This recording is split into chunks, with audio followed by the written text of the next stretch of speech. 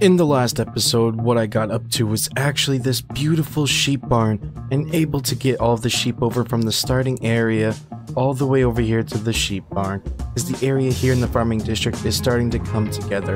And what I want to turn my attention to is further beautify the farming district land by adding in a couple of houses placed out about. And where we'd like to start is right here. Good day. Good morning, good afternoon, or whatever time of the day it is that you are watching this episode. My name is Q, and welcome back to the Old School Let's Play series. Episode 21? 21. It's 21. So yes, I want to start actually adding in some more houses to this area. Like this whole side, I want to add in more of the houses that kind of wrap around this field and kind of build this whole area up right. Because the plan is eventually to actually have like the farmer's market in here with like a little couple of different stalls, make some custom terrain like some glyphs and stuff around here, retaining walls. This is going to be the valley for the market. We'll have our houses here, some more farms of the fields and stuff, and like barns more kind of going out that way. We'll have fields sprinkled out and about. And that forest over that way, I need to clear out back a little bit because I got plans for out there, and I need to gather up quite a bit of resources. I got some stuff set up right here for the plans for today, which is going to be dropping in quite a few houses, but I need to get resources, so let me go get those resources and then we'll come back and we'll start mocking up some places to put in some houses. So as you can see behind me, I did gather up quite a bit of resources and I did mock out some groundations for the houses. So if we hop into our handy dandy free cam mode here, you can see that we got 1, 2, 3, 4, 5, 6 houses. That's right, 6 houses for 6 villagers in the farming district. So we're gonna have to need to get 6 villagers over here. But before we can even get the villagers over here, we got to get the houses built up. So let me go into a little super speedy fast build mode and get these houses built up. You ready? 3, 2, 1, go.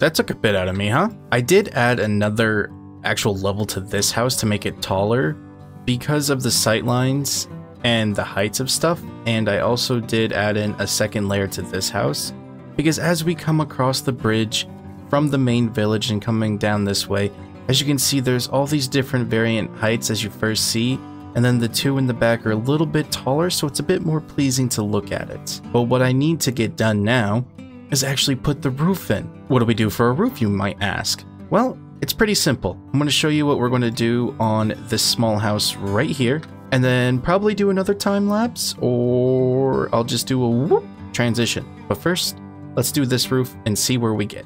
So this part, so it's going to be a little bit tricky actually doing these roofs because I didn't quite put the thought process into it that much of just how close all of these houses are. So I'm going to do a simple slab roof like what I kind of did over there for the barn and what I've done over there for the World Library. And I'm thinking to try to keep these smaller houses at a lower height of a roof is that I'm going to keep them pretty small, pretty flat, so it doesn't really mess up with the sight lines of everything. I'm thinking it's going to look pretty good. I'm thinking.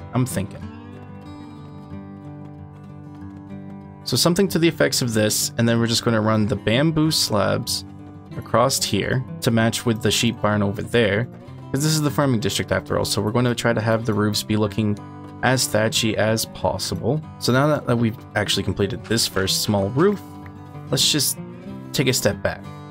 Like, okay, eventually we'll do some slabs in there and we'll put buttons along the actual posts and we'll get the walls put in. But as we do start to come in, we can see just a little bit of that. Ooh, that is very nice. And I like how the roof is slanted this way, and I'm going to try to do different variants of the roof so they're all in different directions. So let's see what I can come up with and get some of these roofs put into place. And then hopefully I'll have enough time to actually put in at least the walls. We'll just see how far I can actually get. Now, if you ask me, that is looking good. that little balcony right there, I want to actually have as a balcony. So you go up into this tower section, and then you can actually stand out onto that balcony. So you can actually like overlook the farming district and this little housing dwelling area for all the farmer villagers that will be roaming around eventually throughout this entire little cul-de-sac. I did kind of figure out a way how to get all these roofs connected together in the sense because they're so close to each other, and how this style of a roof actually works. So if we hop into free cam here, I can kind of show it a little bit. So like this roof here kind of goes up and under. This one is this way. So it kind of butts up against this house in a sense. These two roofs are connected. Like pretty much almost all of these roofs are connected in a sense that, so you could literally like do hopscotch across these entire roofs. And actually now that I'm looking at it, you could start here, work your way all the way over to here. And if you had some ladders in your pockets, you could just like climb up as you wanted to go. But this is really starting to come together. And I want to do some more detailing with the actual roofs themselves so they look a bit more like the sheep barn over that way, but not so much of identical, but still wanting to do in the style of this being thatchy looking. And I tried to implement that with the slabs that I had like right here to make it look sloping, connecting the higher elevation roofs to the rest of the builds. But it's starting to come together, and I'm starting to really fall in love with this area.